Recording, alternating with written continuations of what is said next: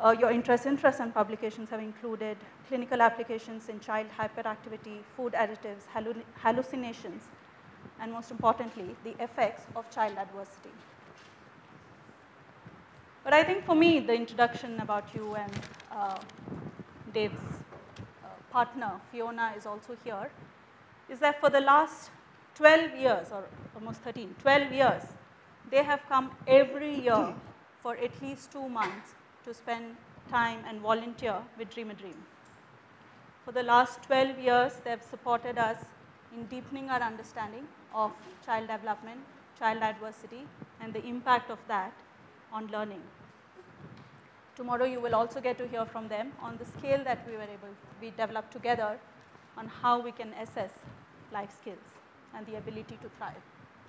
So I think that for me is the more important introduction, that you have been such a long time supporter, friend, volunteer, and really a part of Dream a Dream for so long now. Thank you. So now we have the difficult task, actually, of bringing this day together. All the things that we've heard, all these pieces that might seem a bit disconnected, how do we bring that together?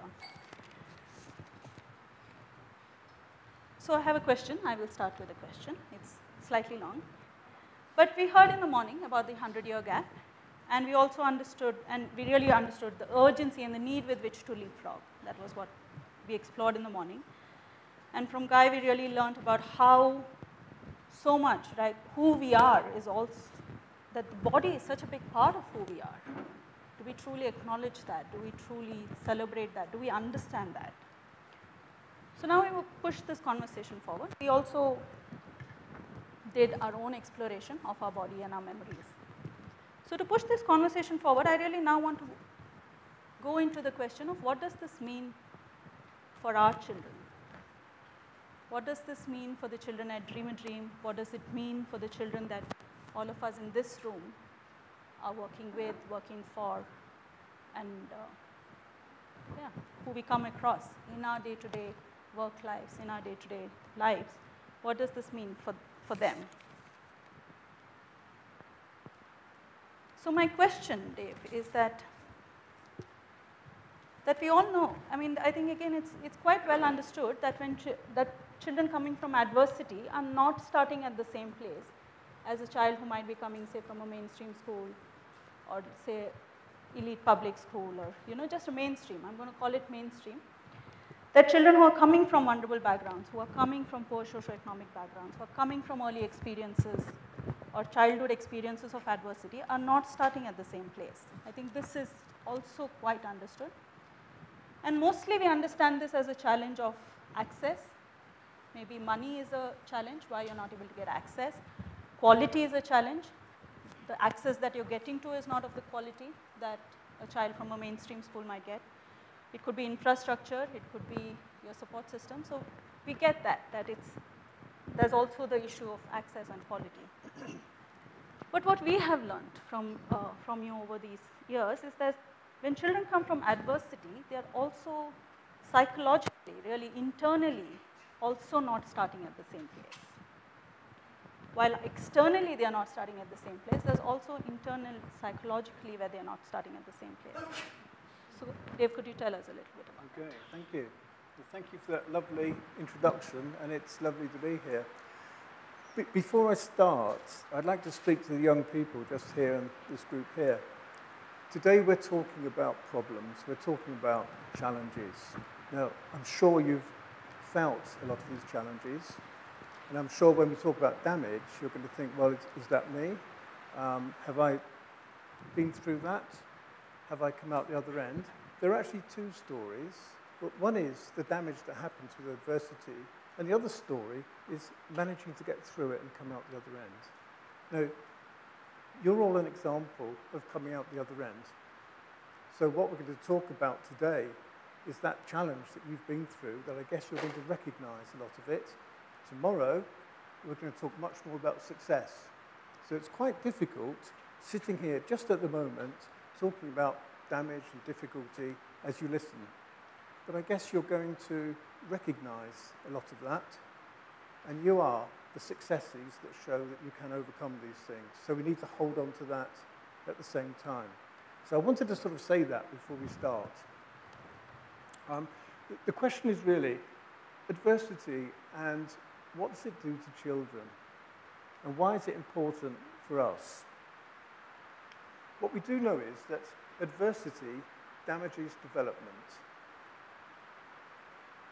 We know that if children suffer adversity, if it's severe adversity, they stop growing.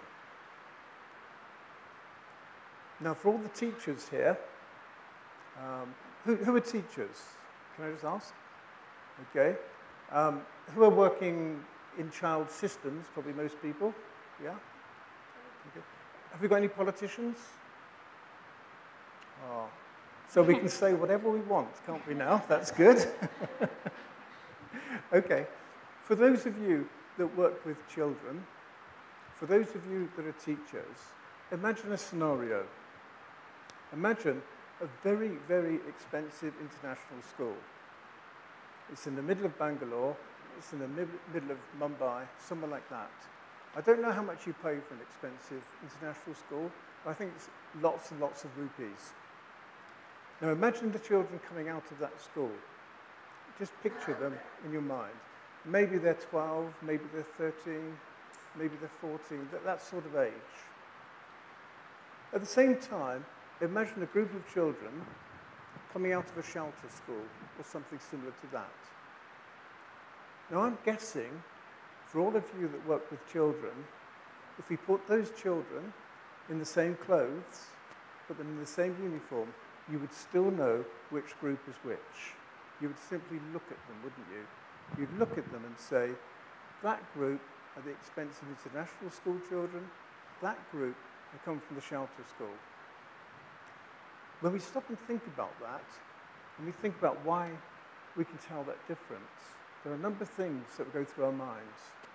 We would notice, first of all, that the children from the shelter school, and that's probably the children that you're all working with, those sorts of children, are quite a bit smaller than the international school children. As a part of research, we had to get two groups of children together to make a comparison when we're developing the scale that you'll hear about tomorrow if you come to that session. We had a group from a private school, an expensive private school, a group from a shelter school. We put them together for a football match, and we had one team like that and one team like that. And actually, they were all the same ages.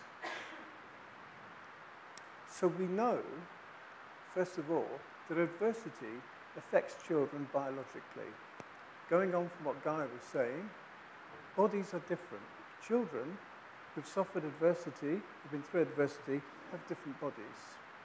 That doesn't mean you can't recover, and we need to keep that for tomorrow. The most noticeable effect you'll see are children who have not had enough to eat.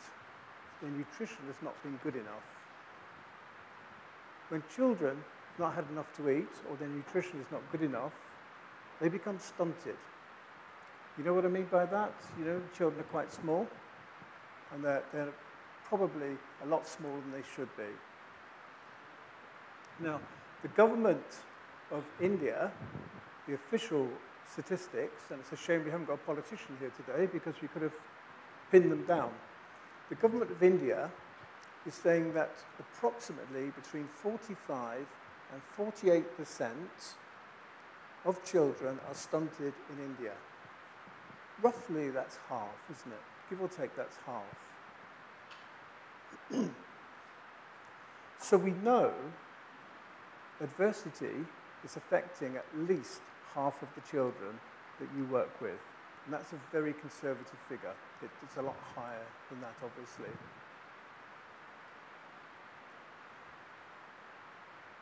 Children that experience adversity, whether it's nutritional, whether it's psychological, whether it's emotional, if it's severe adversity, that child will stop growing.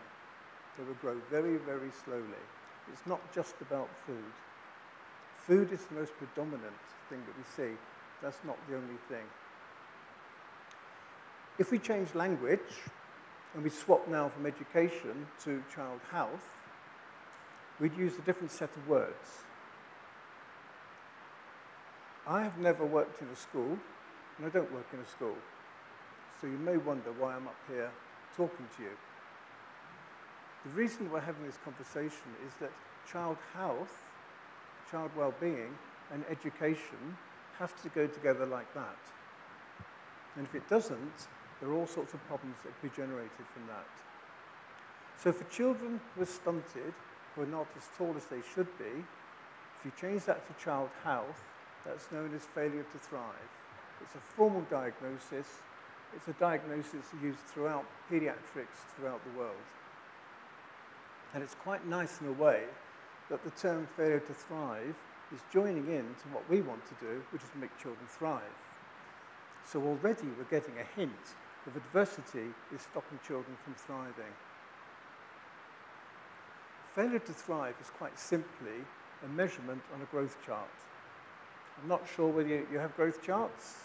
Has anyone got a growth chart? Yeah, maybe for their own children, or yeah?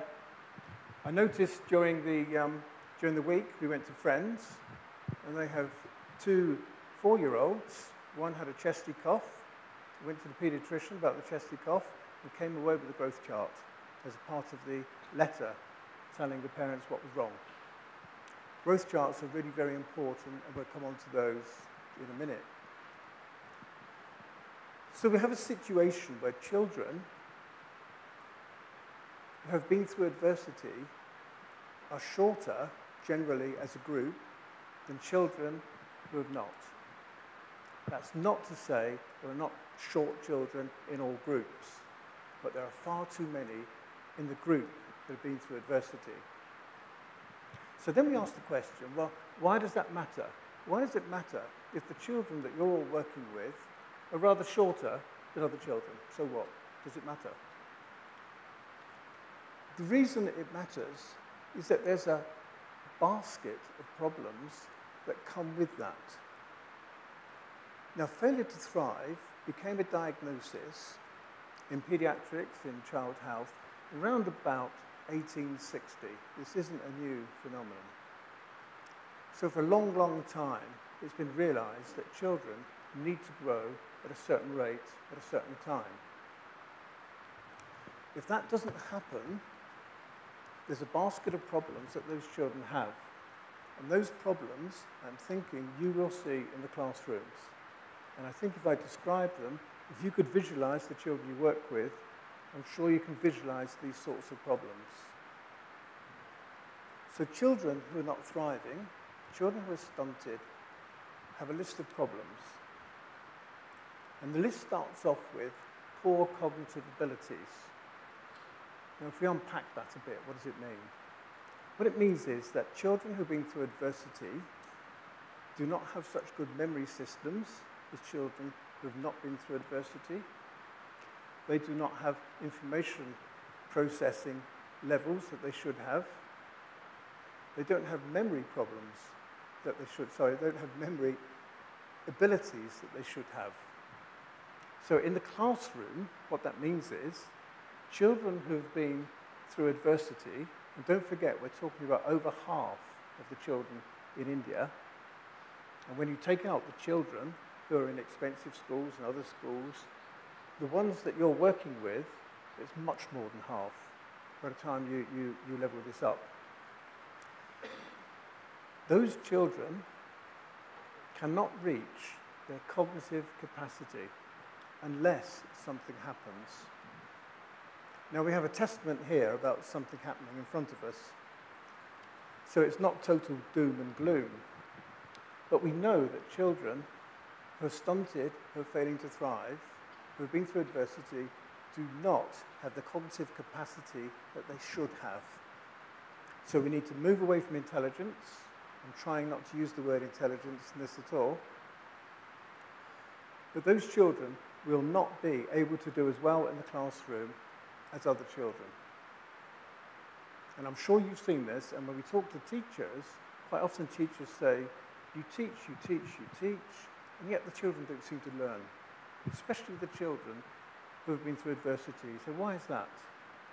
Well, the answer is neurological. There's some neurological issues that are going on, and this sort of follows on from what Guy was saying, that are stopping that ability, stopping that capacity from being reached. If you have poor memory abilities, that means you can't take in information and process it and keep it. That means information is not going in as it should do. It also means that that child cannot follow instructions as well as they should do. You find with children who have been through adversity are given instructions of something like, go over there, go to the cupboard, open the cupboard, get the pencils out the box and bring them back here. And for some reason, teachers say, do you know, I say that, and they get halfway through this process and they don't know what they're doing. I mean, what is the point of me telling them what to do? So what's happening there is this neurological issue of adversity impacting on the classroom. Children who've been through adversity often have relationship problems. That means relationship problems both with their friends, with people around them, people in the classroom, and with teachers. If you have a child who's unable to form the correct sort of relationships for that child's age, you'll have severe problems in the classroom. You'll be teaching 10-year-olds whilst using an 8-year-old method of teaching, if you like. The relationship between the child, the classroom, and the teachers is somehow wrong. Allied to that, what tends to happen is that children will collapse in terms of development. So you have a class full of 12-year-olds. You do something that's slightly stressful, like we're going to start an exam now or something like that, and you've suddenly got half these children are acting like 10-year-olds. A few of them are acting like 8-year-olds. Suddenly your capacity for the teacher is difficult to carry on teaching. Your capacity in programs are difficult. So these children have a number of issues that we need to take account of. I think I would slightly disagree. I'm on difficult ground here. I slightly disagree with Rebecca on your 100-year gap. I'm not disagreeing over the 100-year gap. My concern is if children who have been through adversity do not reach their capacity, bearing in mind that's probably at least 2/3 of the children in your classes, if they then have access to education, and if that education is superb, they still cannot access it. Those children cannot access what you're giving them.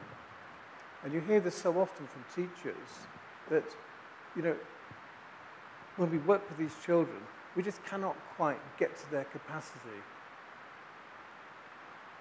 The second story, which we're looking at tomorrow, is capacity can be reached, and you're our testament to that here.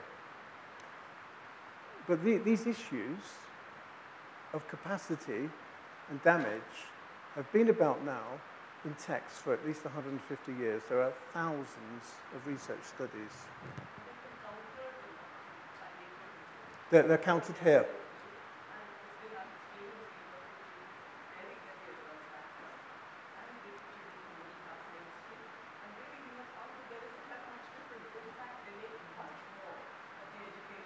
Mm.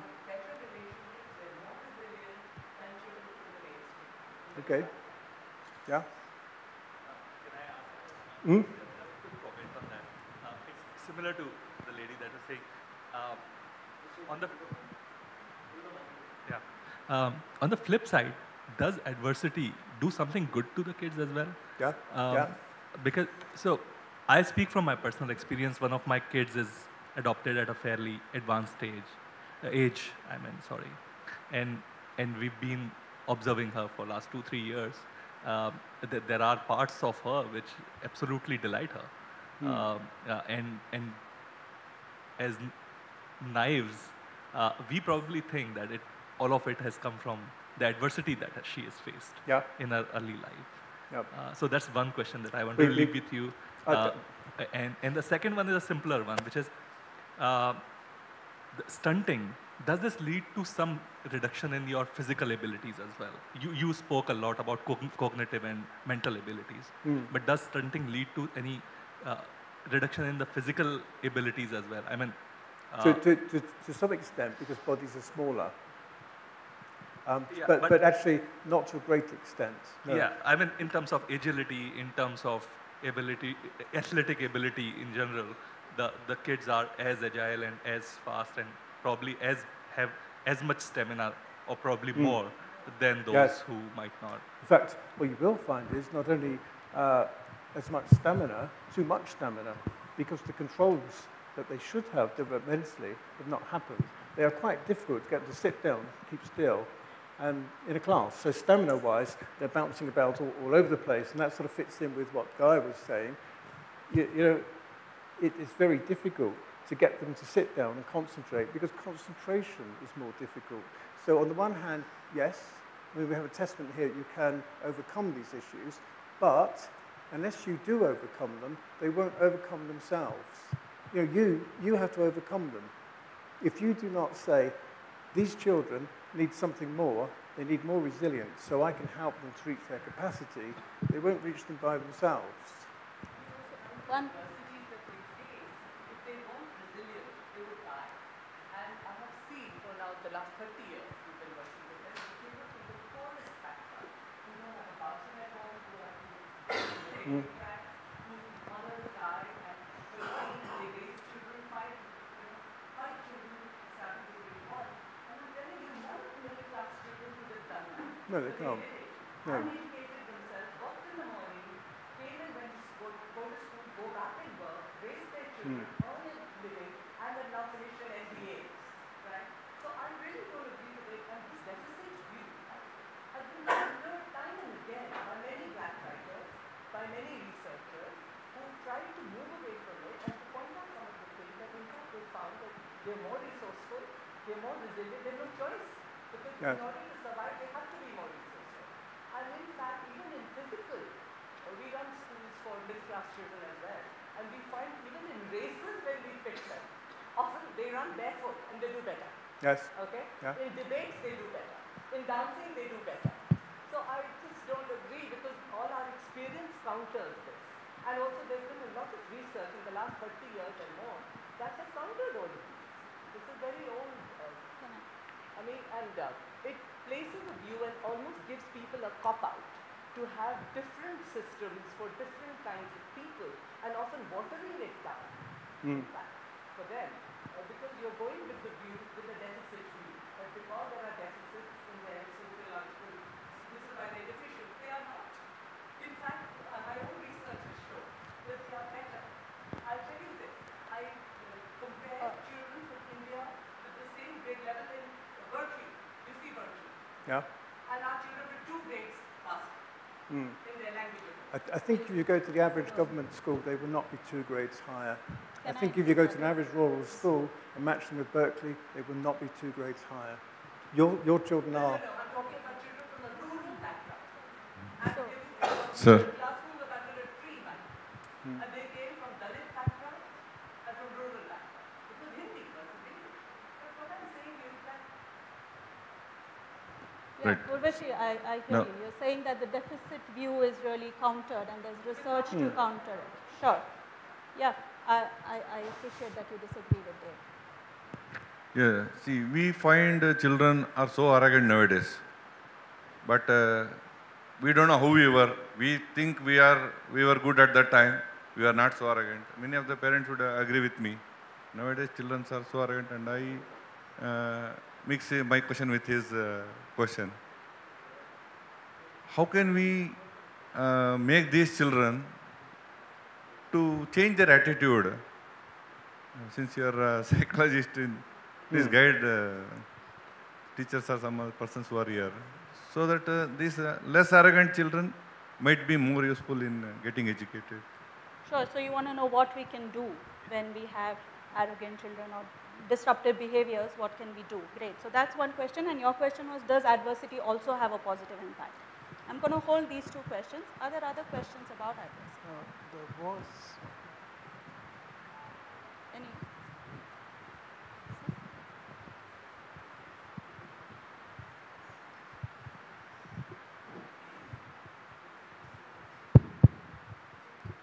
Uh, Poverty is, I really wonder how it is counted. It's comparison. It's a relative thing. When we compare with rich people or the things having more things having people, we feel poor.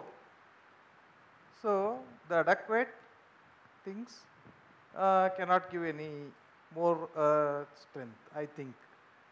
If the lack of things also, if we are satisfied with the things what we are having, I don't feel we are all poor or all nothing.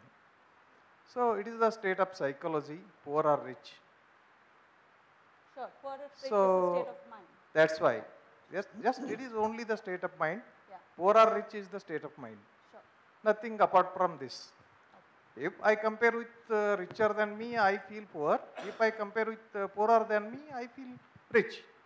Yeah. So instead of focusing to the things what we are having, so why can't we focus how to succeed what we are having along with the things what we are having. Yeah.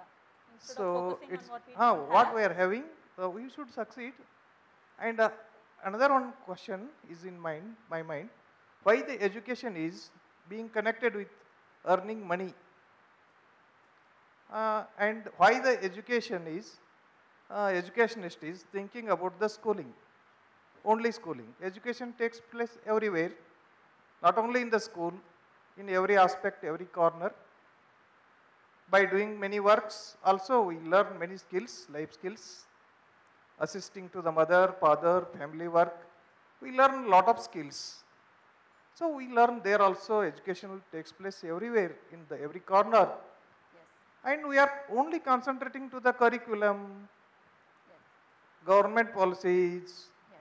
Why can't we think to break all these things? Yes. Is there any restriction not to read apart from the curriculum? No. If the curriculum is old, if the curriculum is not updated, we should have freedom to see the world. There is no restriction. Sure, yeah, Professor. So that's why Yeah. instead of what is my view, we are only thinking of problems.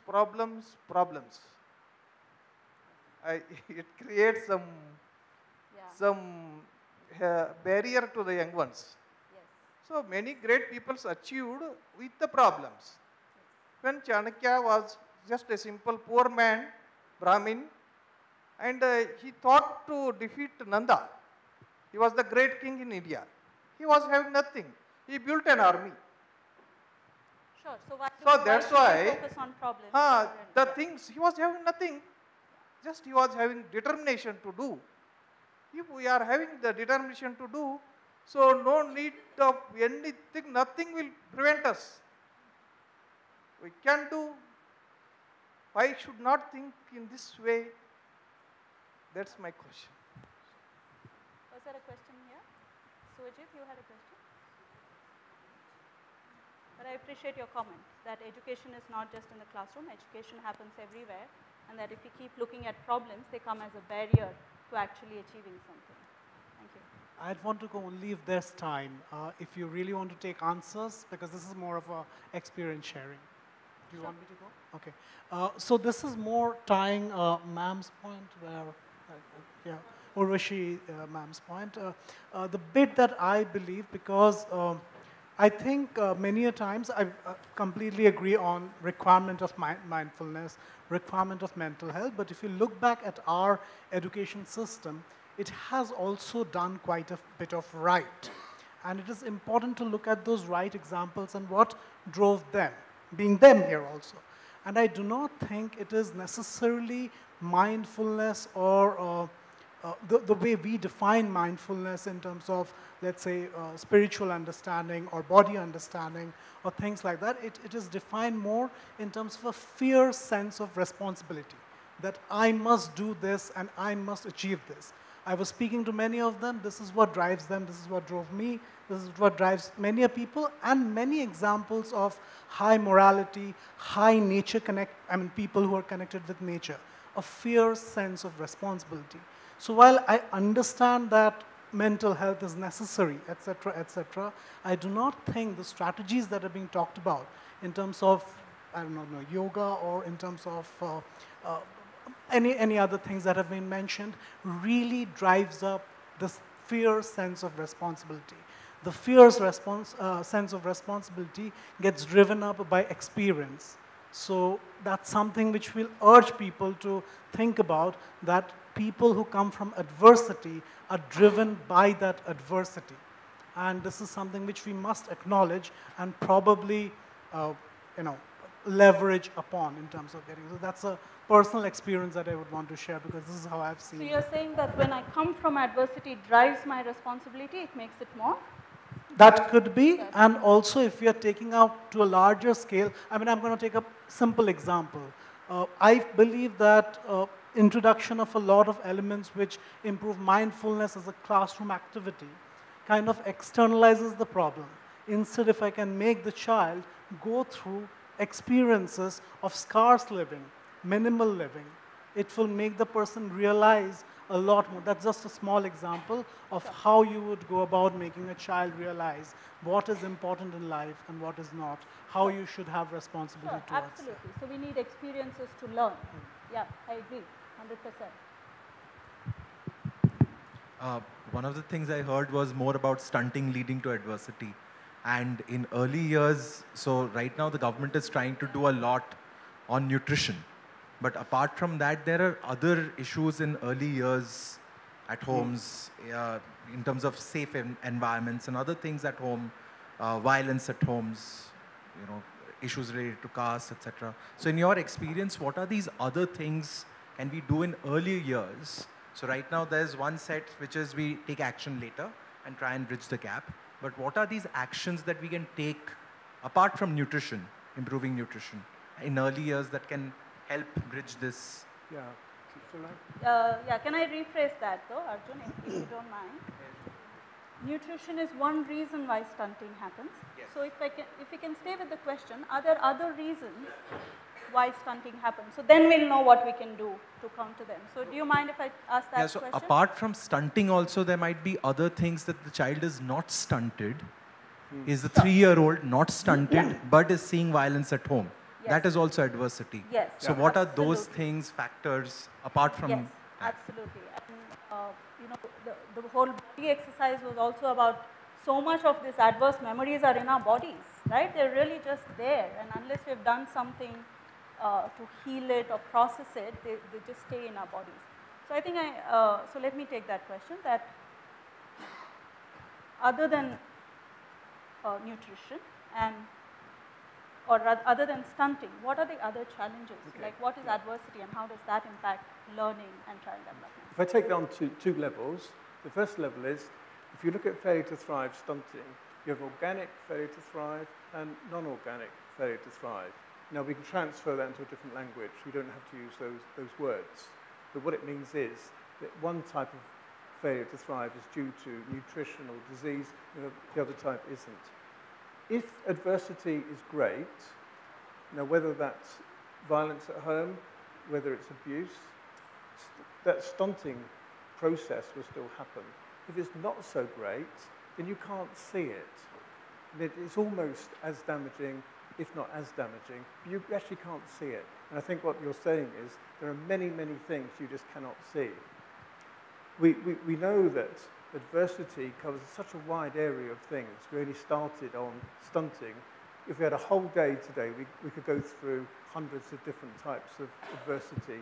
The very common ones are things like being abandoned, institutional care, living in war zones. All those sorts of things are huge amounts of adversity for children. We also know something else, which I think is joining on to what you're saying, and I'm thinking it's where you're coming from, is that those experiences are very, very damaging. What we do know through research throughout the whole of the world, so every country in the world, the greatest contribution to mental health issues in adulthood is adversity in childhood. Now that is in every country in the world and almost every type of mental health issue. It's so powerful. And I think one of our jobs is to get children, if we can, to first of all understand their story, what happened to them, understand that it wasn't their fault, get them to own their story. This is my story, and I'm proud of it. It's not as good as your story, or it's not the story I wanted, but I'm proud of it, and then accept it. And that process is one of the most powerful ways of counteracting later mental health. Now, if we don't do that with children now who've suffered from adversity, we're effectively saying, we don't mind if you have a lifetime of mental health issues. And so the sorts of issues that you're talking about are enormously powerful. It's not just about nutrition, it's not just about stunting. The whole thing, if we had time, it'd be like a bundle, we could unpick it, little piece. If we had 2 days, we could unpick the whole thing and have a much greater understanding of it. So one last question before we close. Yes, Romana. Picking up on the thread of resilience, I wondered if you could talk a little more at the point you just began on when in childhood, in our growing up years, if we don't help our children or ourselves learn to understand and validate our stories and all of that, like, can you paint a picture of just how that shows up as adults? Like, as a teacher, like today, I think now my children are in 11th grade. And now I can see how it's showing up in their adolescent and their college behavior. It's not stuff I saw when they were in 2nd grade. And I think that's a constant question we should hold as educators, that we're not actually going to see the impact of our work because it's a generation long. So when I think about myself growing up and how my life adversities, the lack of food I've gone through, the financial instability I've experienced, I can see today when I'm 30 how that shows up for me. And so I lead from there. But I think if you could talk a little more into, yes, there's resilience when you're faced with trouble because you need to get out of it. And so it drives us a lot when we're growing up in adversity. But I found myself struggling with my mental emotional health now as an adult, and now beginning to try and unpack that. So it would be great to just hear some more perspective on the mental health in adults. Thank you. Great question, Romana. Tarun, is it related or something very similar? So I think what I'm hearing is very similar to Romana. Are there levels of stressors that we go through in our childhood which cultivate grit, which cultivate kind of our ability to kind of tide over challenges? And when does kind of, as teachers and educators, like when can we sense for the zone of stressors moving into adversity? Like, so one are obvious conditions, like say violence and being in conflict areas. But if you could kind of paint the picture of where does kind of grit end and where does it become overwhelming for a child and kind of goes into the zone of adversity. And like as educators and teachers, we have to be mindful of the fact that this has serious psychological, physical, emotional, and long-term mental health kind of consequences for children. So what are the different stressors and layers of adversity? Romana, thank you for sharing your own story around that. And how does that show up as we become adults? Yeah. The most common stressors in childhood that lead on to these sorts of long-term problems are the sorts of stressors that stop development from going one step on top of another, on top of another. If we were to take a baby, say we take a 6-month-old baby, we do not expect that baby to start running. It won't run round and round its cot, you know. It will start moving its limbs, it will start crawling, it will start walking, it will start running. It's got to go in that stepwise direction. Exactly the same, it's the same for emotions. Now, children learn emotions. If I am a 5-year-old child and I'm having a relationship with an adult, an abusive relationship with an adult who tells me that's a very special time, this is a very loving time we're having, it's our special secret. You know, we know all these sorts of phrases that come out. I'm going to learn developmentally that sort of love, that sort of intimacy is about pain. So when developmentally, I should be learning to be safe, when I should be learning to trust adults, when I should be near to adults, that doesn't happen. And because development changes at different speeds at different times, we call those sensitive periods, I can't just do that later on as easily as I could at the time. And that's when the stressors really start damaging. And it's like a negative leapfrog. We heard about positive leapfrogging this morning. You also get this negative leapfrogging as well, because what happens is that when I'm 3, I should learn something, emotionally, developmentally. When I'm 4, I'm just not geared up to do that neurologically, so I can't just catch up. So the gap starts getting bigger and bigger and bigger. And for those of you that work with children who have seen a lot of adversity, you will see that gap getting bigger. As they get older through the school, the gap doesn't always close, it gets wider and wider. There are some parts of development, of neurological development, where the research is showing that sensitive periods, you do different things at different times, are more serious and they're actually critical periods. So if you don't develop neurologically certain things like anxiety control, fight and flight type controls, it's really almost impossible to do it later on. That's when we start talking about mental health problems. So I think in schools we need to start impacting on these issues. It's not just about education. These life skills can be called symptoms, can be called mental health issues, depending where you are in the world. They're actually they're the same things. Does that answer? And how does that show up as adults? Is there any? As adults, there are statistics we know, things like children who are abused are 9 times more likely than the average population to suffer psychosis. But it's just proven time and time again. We know that in every country of the world, mental health issues are very closely linked to these sorts of adversity issues in childhood. Thank you. Thank you, Dave, for that. Thank you.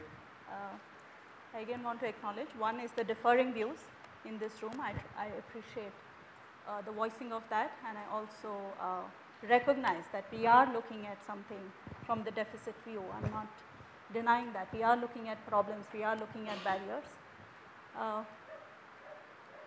So with that, we will close this session. And just to close the day on a different note, we are going to do something else. I'm going to invite Mother for that. But to unpack the design again, really, this is how it was always planned to be. So I'm sure there are many of you who might be feeling this discomfort, who might be kind of, why are we taking this type of view? So it was designed like that, and we will change that tomorrow. Okay, so let's invite Madhu. Okay.